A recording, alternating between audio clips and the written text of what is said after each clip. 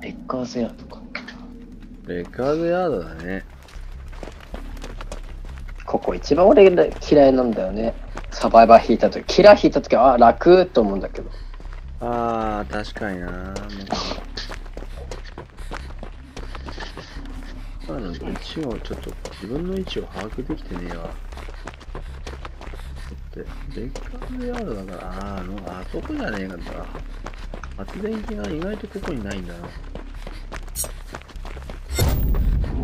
おい、貞子じゃねえかよ。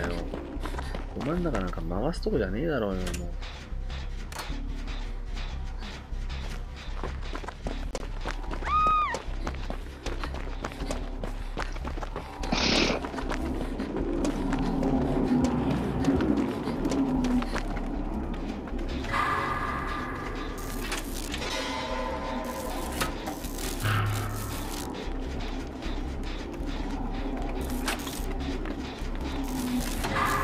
ライト球場？あ、違います。板倒してました。おお。板、あれ、板を担いでる時に板前に来たんで、板スタンを決めまし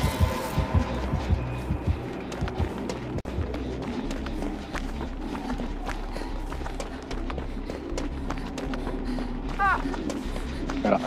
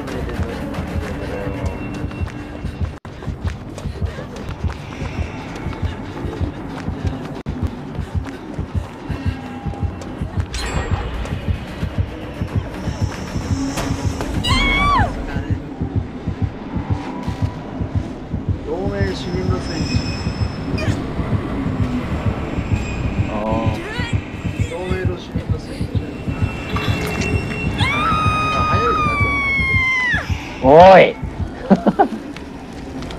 あ、今9度来てる、大丈夫。板も近く。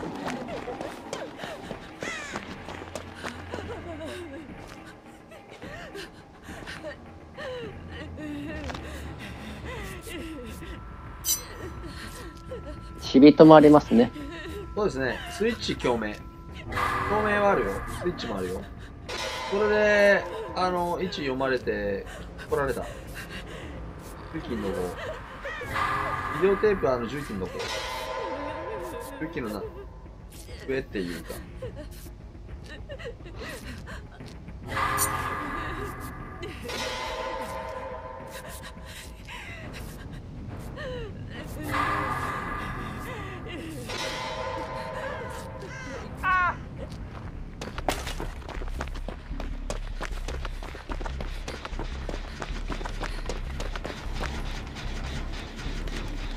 やべえ、また食らうわ。これ同じパターンだよ。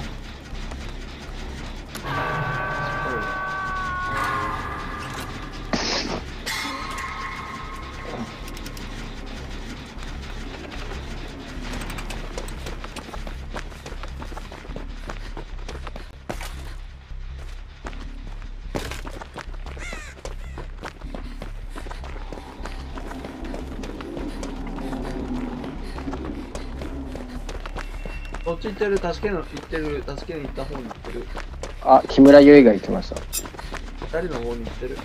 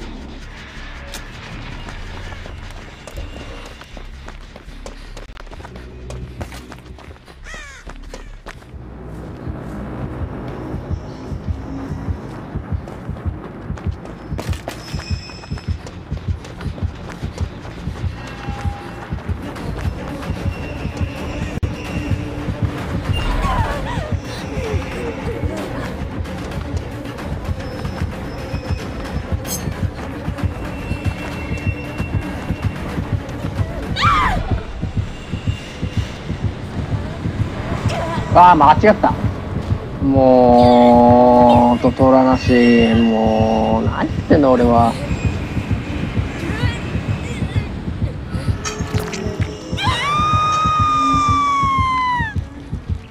やんだな、もう下手くそだ、俺。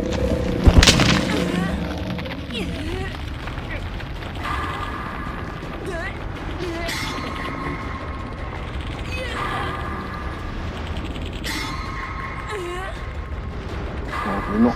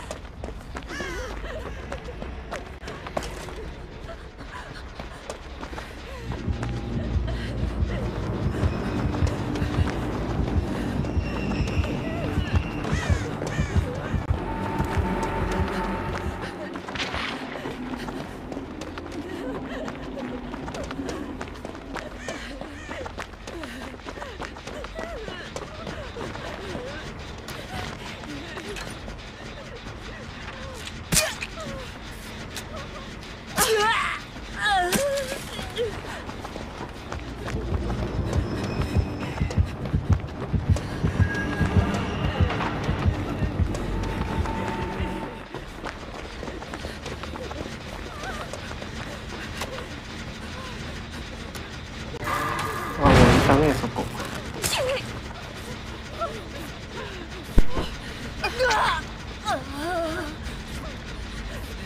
ゲムライボット。木村屋ボットです。なんか俺救助してる。しょうがないだろ。やってるもん。だって授業で汚いもんこいつも。なんかもうすぐ回さねえもんこれ治療ってなんか。ねえがね、当然の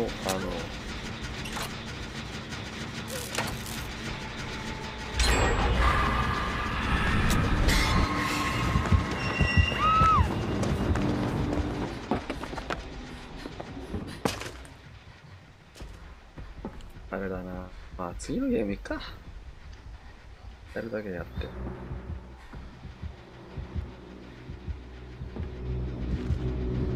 ベントでしょこれ。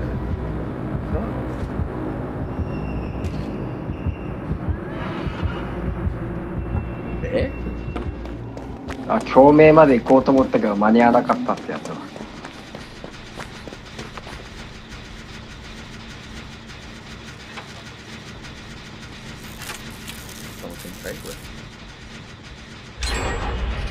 まさかの展開これ。あっち？いや、あっちはあっち。俺は俺。今ヒロちゃんの近くのところかな。いや、いい。もう普通だったらどっちかが助かる。手を抜かなきゃ。あ、じゃあ向こうがあっちやってくれたら条件付き。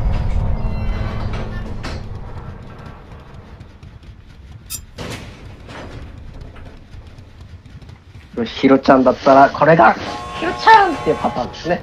うん。そう言いたいことですね。まあ、どうぞさよなら。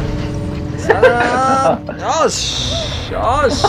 厳しい。この試合も負けたと思ったのに、まさかのフックのあれにこだわって勝つという。まさかの、これで勝つの、これの試合も。負けてんだろ、ボットが。やっぱり、ボットにはこれが必要だね。これは大事なんだね。このボットにはこのテクニシャンがないとボットにはね。ほんと。どっちも抜け？あ、向こうも開いたんだ。向こうはハッチで。あっち逃げしたんだ。ラッキーだったね。負けてんだろ、このゲームよ。またよ。